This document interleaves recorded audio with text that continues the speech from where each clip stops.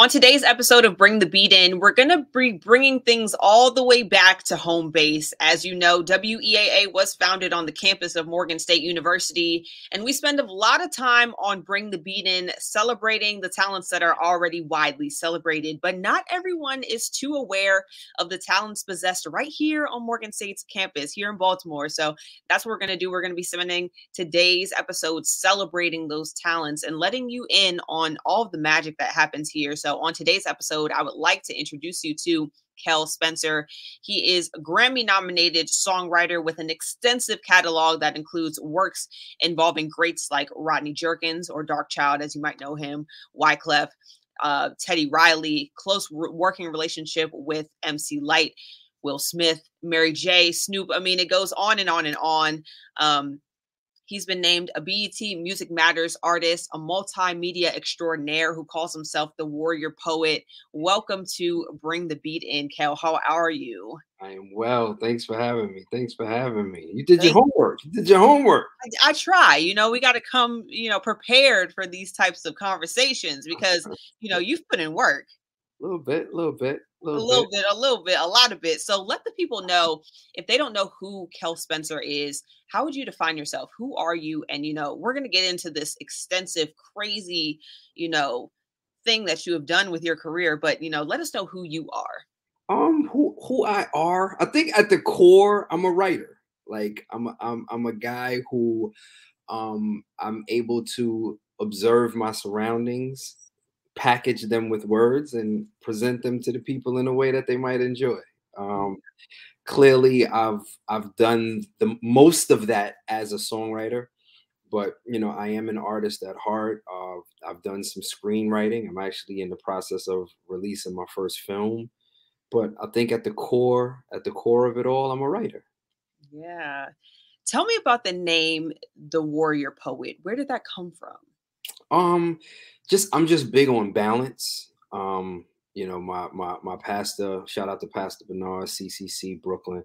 He teaches us that balance is the key to life, which I totally agree with. And I just think that what it is that I do as a writer and as a creative, and balancing that with the warrior part of me. I'm a Brooklyn boy. I'm a Black man. I'm a father. I'm a husband, a protector, provider. So I just try to live my life and approach my artistry with the balance and the dichotomy of a warrior poet. I love that. I love that. So you say you're a Brooklyn boy, right? Born and raised in Brooklyn. All right. But what brought you all the way to Baltimore? How did Morgan State become part of your journey? So to be honest with you, when I want to say maybe 12 or 13, my parents signed me up for an organization that gave an HBCU tour. So I went with maybe 100 other kids, and we went to Morgan. There was during our spring break this particular year. We got in maybe 5 or 6 buses. We had hotel rooms set up along the way, and we visited maybe 15 HBCUs, Morgan being one. And I remember distinctively Morgan, Hampton, and Howard being the 3 that I enjoyed the most. So this is 12, 13. So I go on to high school, and then my junior, senior year of high school, when you're shopping around to really roll up your sleeves and get into the college thing, I was also playing sports at the time. And I was about to sign on with a school here in New York, and I ended up getting a letter from Morgan, from the athletic department. So it wasn't a scholarship offer, but it was a, hey, we've noticed what you're doing up there in New York. We want to kind of extend an opportunity to walk on, if that's something you're interested in.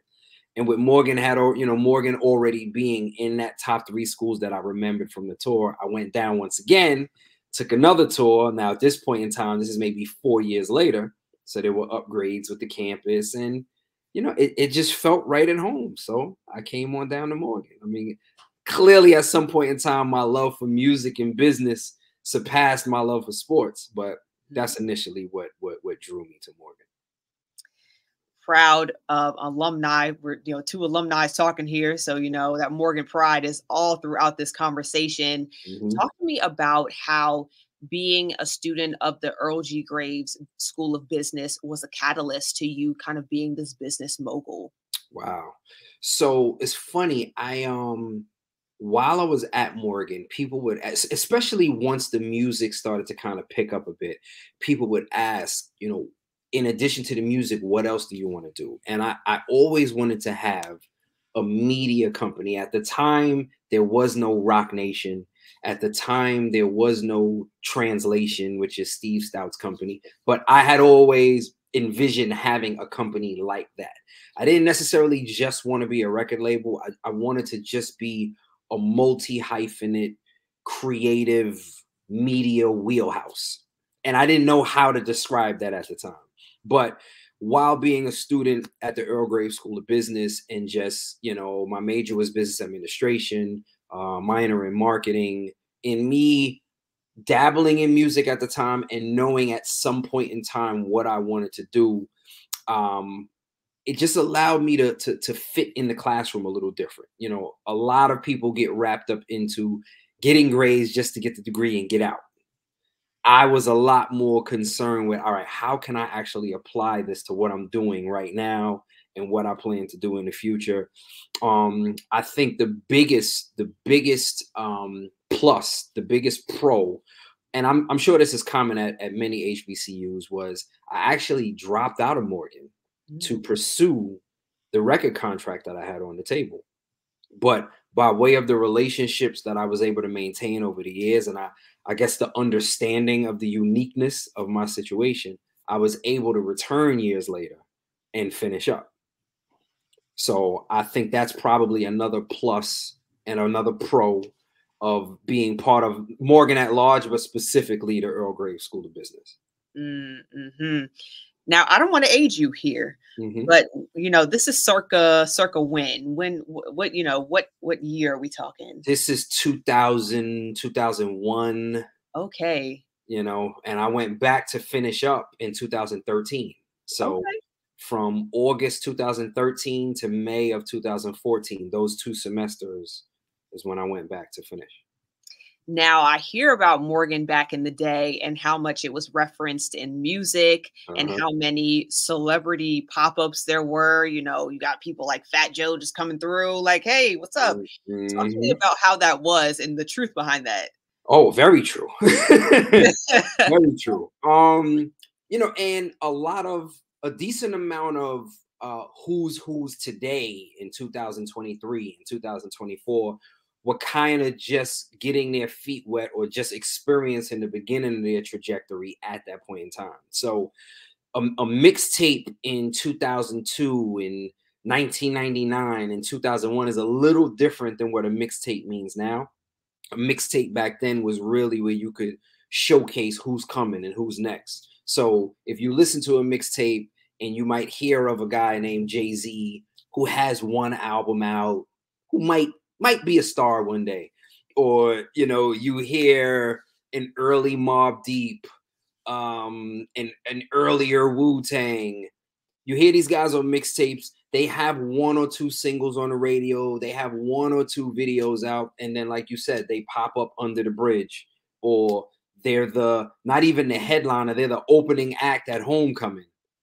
And then you can kind of just grow with them over the years. It's I can't say it's nostalgic because clearly they're still around, but there's a synergy. Like there's almost like a stamp on that time of your life being the beginning of their career, the beginning of your college experience. So as their careers progressed, synonymous with your life, there's that lock and key memory and timestamp and just the ability to kind of have these people be the soundtrack to your growth into young adulthood.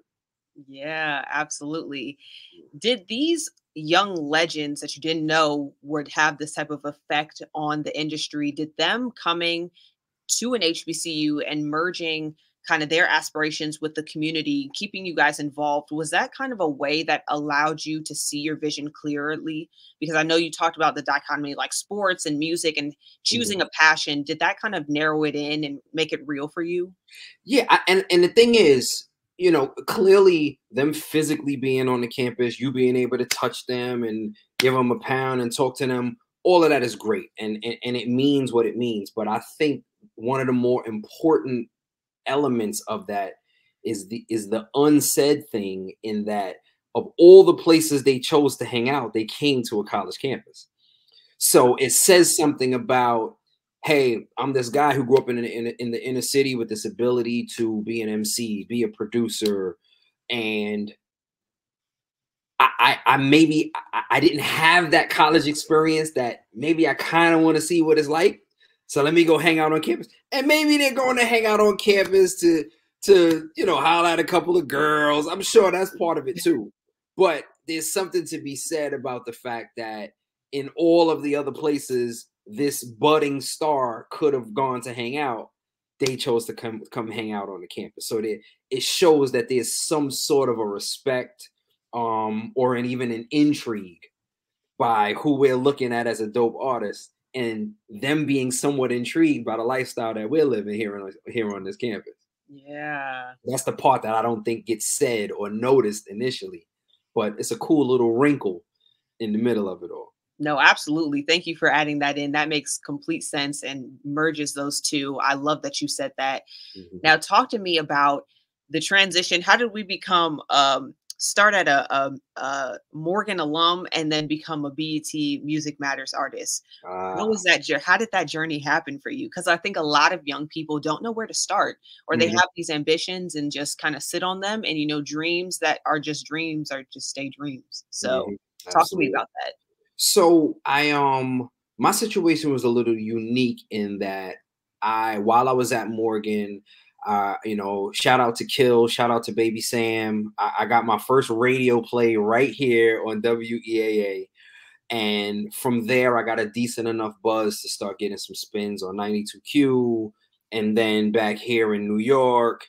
And so as the buzz started to grow, clearly I was doing more recording. I was, putting more music out. And the idea of writing for other people had never come to mind. So going from that space as an artist and my mind state being all artists to then being put in a position to be more of a writer and play the background, that it took some getting used to, but it was definitely a blessing because it sharpened my skills as a writer. So I think having the artist part of me in my arsenal, and then going for the next 10 years as a writer and being blessed enough to be a part of some memorable works, that kind of opened the eyes of some of the folks, especially some of the people that I have relationships with at BET, in these offices.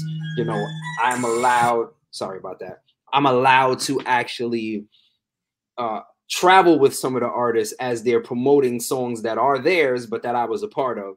So it allows me to kind of go along for the ride. And, at that point in time, Music Matters wasn't just focused on artists who are only in the forefront.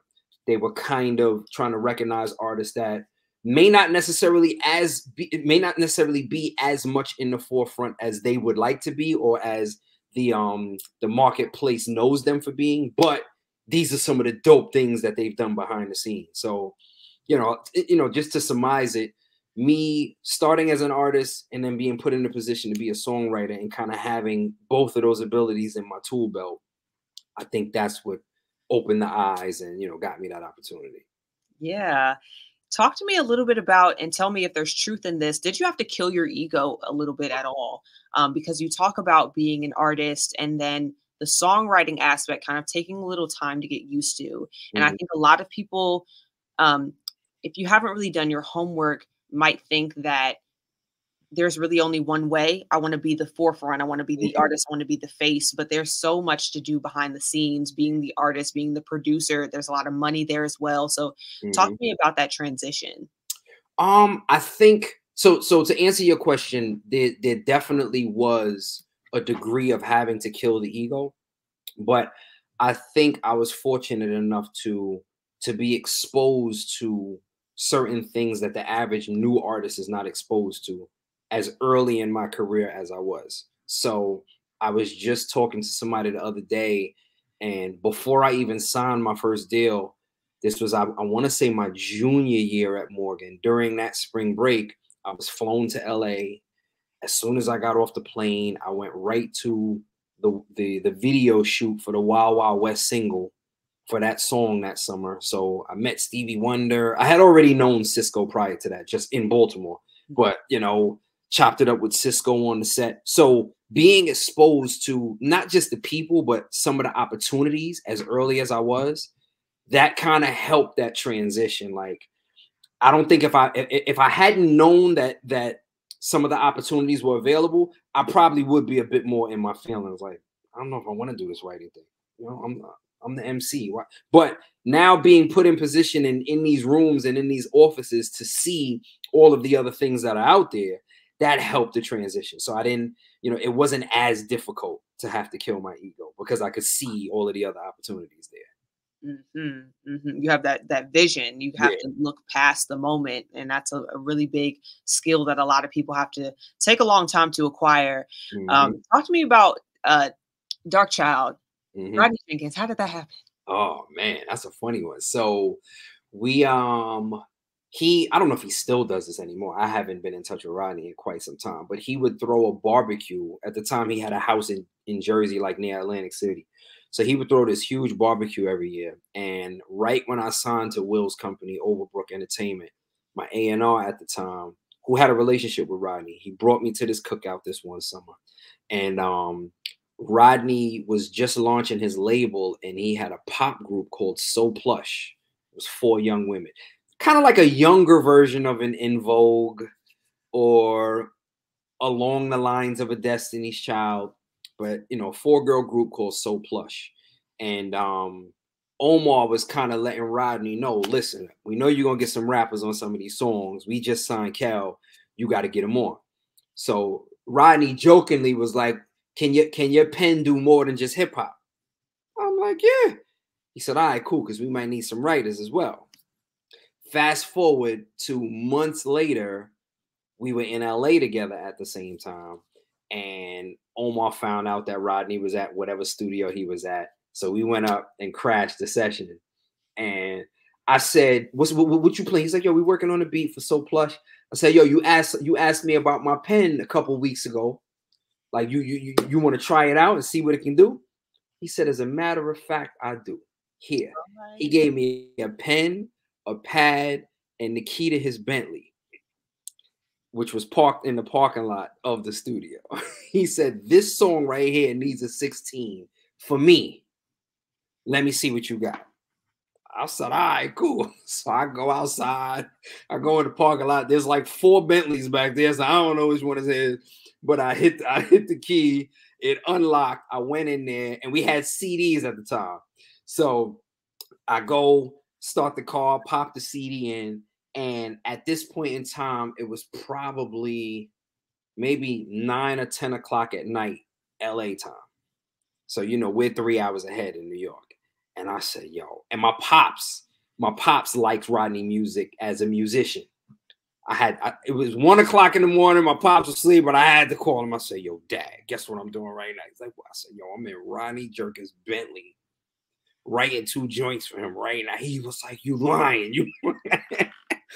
And I wish we had, you know, FaceTime and all of that at the time, but I basically ended up writing 2 versions for him. He ended up picking one. You know, the So Plush group, they might have had 1 or 2 singles that came out, but yeah, nah, that was a cool experience, and that's how we linked up. Wow. Wow. Wow. Yeah. Wow. And I have to ask you, I mean, we'll get into some of your more recent work with Snoop Dogg, but I love the movie Shark Tale. So tell me how that happened. So, you know, obviously Will starring in the film, well, being the star voice in the film. And I want to say Overbrook may have done that soundtrack. I'm not 100% sure. But anyway, they wanted to do the To Be Real song over. You got to be real. So they reached out to Will for him to lay a verse on it, and they wanted to tweak some of the lyrics for Mary J's part on that song. So I happened to be in the mix and in the middle of all of that. So I gave a little something to Will, I gave a little something to Mary, and you know, that was one of the hottest songs on that soundtrack. Yeah, it's sounding like, you know, preparation and opportunity meshing themselves perfectly with a lot Mhm. of the moments in your career, and you being in the position where you can monopolize on that, you know, Absolutely. because of the preparation that you've done. Mhm. So, I Mhm. mean, crazy, crazy, crazy. And let's talk about Snoop Dogg. I mean, the ESPYs Yeah. and, you know, the tribute to Kobe Bryant, that was a huge moment. Yeah, man. I gotta shout out my boy Ariel. Ariel's a dope engineer, Grammy nominated engineer. And the first sports related song that I worked on, Ariel, I wanna say mixed it. This was back in 2002. We did the Ravens Super Bowl song Wow. when they won their first Super Bowl, Ray Lewis in the game. So I've known Ariel since then. And he had a friend at ESPN at the last minute. You know, obviously, you know, Kobe passing, I think, touched us all in different ways. But, you know, clearly that's something that the ESPY Awards wanted to highlight that year. So a friend reached out to Ariel saying, listen, I don't have any MCs or writers in my Rolodex who can mesh music, sports, and a bit of a poetic approach that we want to take to this. Who do you have? Ariel said, I got the perfect person. So Ariel called me. He put me on on the phone with Josh. Shout out to Josh and the crew over at ESPN. And they gave me their vision. They gave me their vision. What I like to do is in situations like that, I like to offer people multiple options. So they gave me their vision. I want to say I gave them 3 different versions of what they were looking for. And the problem, which is a good problem, is they didn't know which one they liked the best. So it took us about 2 weeks to kind of go through each version. So the final product that you hear is actually a piece of each of the 3 versions.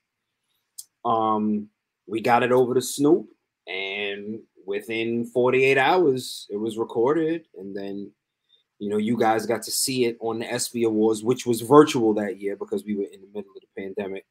And then, of course, you know, it was shared on social media. You know, I would have loved for it to have been the traditional ESPYs, you know, at the actual theater. Ugh. But, you know, things happen the way they're supposed You're gonna get that moment back, I promise you. I to. promise you. But do you have any advice? I mean, you've given so many gems and you've dropped so much of little, you know, monumental pieces in your career in this conversation. Do you have any gems for maybe some students in Earl Graves Business School right now, or somebody who is aspiring to get into maybe that business or just following their dreams? And, you know, you've taken what people, I guess, wouldn't call a traditional route. I mean, from Mhm, dropping out to coming back in to following and pursuing your dreams to dropping one dream and picking up another. Give us mhm. some advice. I think ultimately, and it's funny, I had this conversation with my 7-year-old this morning. I asked him what he wanted to be when he grows up. He was like, you know, I don't know yet. And I said, that's cool. At 7, you don't necessarily have to know just yet. I said, but you definitely want to make sure that whatever you decide to do, you are adding value to people's lives. And that especially comes in handy in business and specifically with entrepreneurship. So to answer your question, I would just say that tap into your gift, which sounds ridiculously cliche, but tap into the thing that comes natural for you, the thing that you just know how to do it without ever being taught, the thing you never had to take a class to do, the thing that people always come to you and say, you know what, you should be a so and so. You ever thought about being? And when they say that to you, you kind of brush it off like, because it comes so easy and natural to you. The thing that if you didn't have bills to pay, you do it for free. You know, that's a gift, or those are gifts. So if you can find a way to bring that natural ability to the marketplace in a way that it adds value to other people's lives, or it adds value to a system or some sort of organization, then you're going to be in a sweet spot, and it will feel less and less like work. And the more value you can bring to that space, the more money you make. And there you go. What is next for Kel Spencer? What is next? Woo. So I am currently cooking up my return to music as an Nice. artist.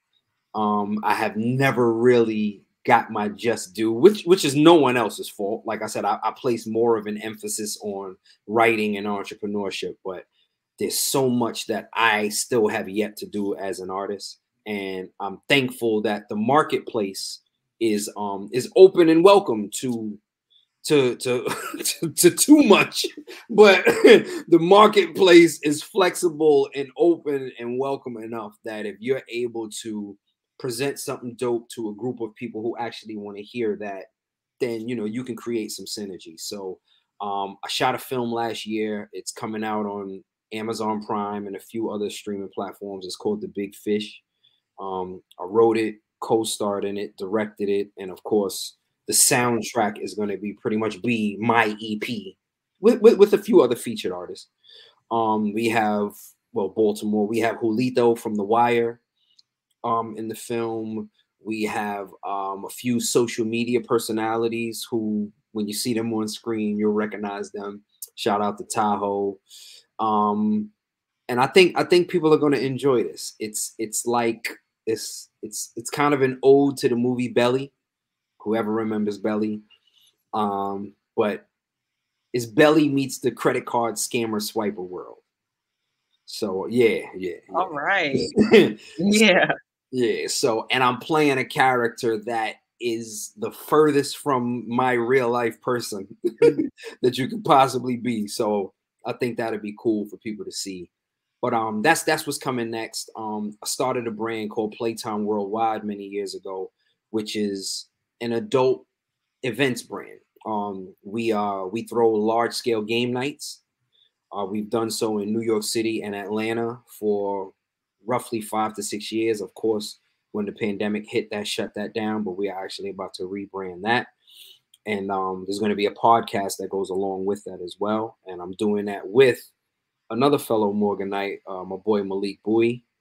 So yeah, we got some things coming. So new music, new events, a new film, and new life next year. New life. I love to hear it. I love to hear it. Congratulations on all that you've accomplished Thank and you. all that you have yet to accomplish. It's going far. You're doing amazing. You're making Morgan proud. If Thank people want to keep up with you and follow your journey along with you and support you, where can they do that? you can follow me at Kel Spencer, kelspencer.com. And I'm also trying to work on some stuff with the athletic department, just providing some soundtracks for the athletic department and give y'all some in stadium bangers as well. So we're working on that as well. But yeah, I mean, I'm here. I'm not hard to find, like Coach Prime says. At Kel Spencer, kelspencer.com. Morgan Love always.